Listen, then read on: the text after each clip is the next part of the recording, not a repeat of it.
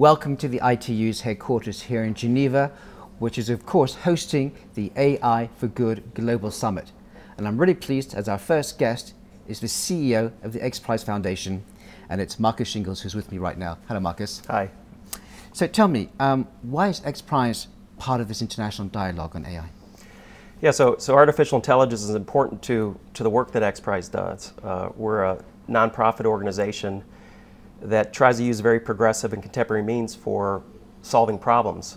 We align with the 17 SDGs of the UN. We have a very similar mission in mind.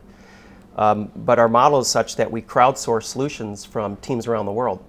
We essentially gamify the innovation process by leveraging a $10, $20 million purse, making a competition, and then asking the whole world to compete. And the reason why AI is particularly relevant is because moving forward, we can envision really many problems that the teams that compete on the XPRIZes are going to be solved without having AI in their tool set. We're talking a lot about AI right now. I mean, it's such a hot topic right now. What would you say is the most exciting about it at the moment? Well, it's been around for a while, of course, but the most exciting thing that kind of makes it not your father's AI is the progress of deep learning and machine learning AI, which is kind of the next generation of artificial intelligence, which is computers essentially being modeled off of the brain, off of neural networks that is propagating a learning capacity, the capability to learn. And that's what deep learning does. That's why you see the progress right now combined with tremendous computing power and the exponential trends in computing power fueling more sophisticated AI. So, in general, it's not only an exciting field now, but it's going to be a field that is going to completely transform the landscape of business, of culture, of politics, and for XPRIZE, of how we solve problems. Now, of course, this is going to be a 3-day discussion. How can, in your opinion, AI accelerate the solutions to the UN Sustainable Development Goals, and how do you see XPRIZE contributing to these solutions? Well, the thing that's interesting is the UN itself is not going to solve the SDGs, of course, and the traditional problem solvers, industry, government, the traditional problem solvers that society has grown accustomed to are essentially very linear in their methodology for solving problems. It's just how they're intuitively wired. It's meant to be consistent and process-driven. The world is exponential. It needs much more agility, and it needs much more experimentation.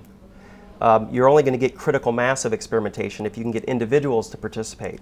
If you can start to tap into 7 billion to 8 billion people on the planet to solve problems, to solve the SDGs, statistically speaking, you're going to find those needles in the haystack that can solve problems. Fortunately, AI is a democratized technology. It's a technology that used to only be afforded to governments or big business, but now it's something that my son who's in college is using today off the cloud. He's using AI in the type of work that he's doing. It's just a phenomenal progress of the technology, and it's going to be applicable to solving problems, particularly the SDGs. So, as a final question, would you say that AI then is actually it's an easier breakthrough technology than other ones were because it's so user-friendly? I don't know if it's necessarily easier. It's riding the computing power wave that is that's an exponential trend.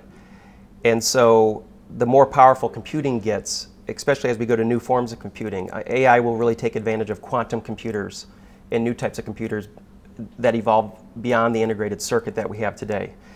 And that's all happening as a convergence of trends that are going to result in AI. And then when you combine AI with robotics or 3D printing or biotechnology or cognitive analytics or advanced medical tech, it's just a transformational technology. And it truly is. It's something that we're experiencing today. It's a totally relevant discussion for us to be having. It's particularly important for the United Nations to be having this as part of the ITU, because it's a dialogue that will that people will use to understand exponential trends versus linear trends, AI being one of the significant forces as a result. And this will be totally transformed in 5 years anyway from what we're thinking now. It really will be, because you can't look back at the history of artificial intelligence. You can't say, well, my linear brain says AI, beat a chess player X number of years ago. And so I'm expecting another 30 years before it does something of that magnitude in terms of its growth rate. That's a very linear perception. It's the way humans evolve and human intelligence evolves. AI intelligence doesn't evolve that way. It evolves exponentially. So what we see in the next few years could very well represent what we've seen in the last 50 years in terms of the progress of AI. And that's really legitimately what's happening right now. Okay, well, stay tuned. We'll be back in touch in a few years and work out what's changed since this conversation Yeah, today. well, you never know. We might be in a virtual environment right now. This might not be real. It's an AI simulation, perhaps. Okay. You never know. We'll see what happens. Yes. Thanks again. Thanks, Marcus. So that's Thanks. Marcus Shingles, who's, of course, the CEO of the XPRIZE Foundation.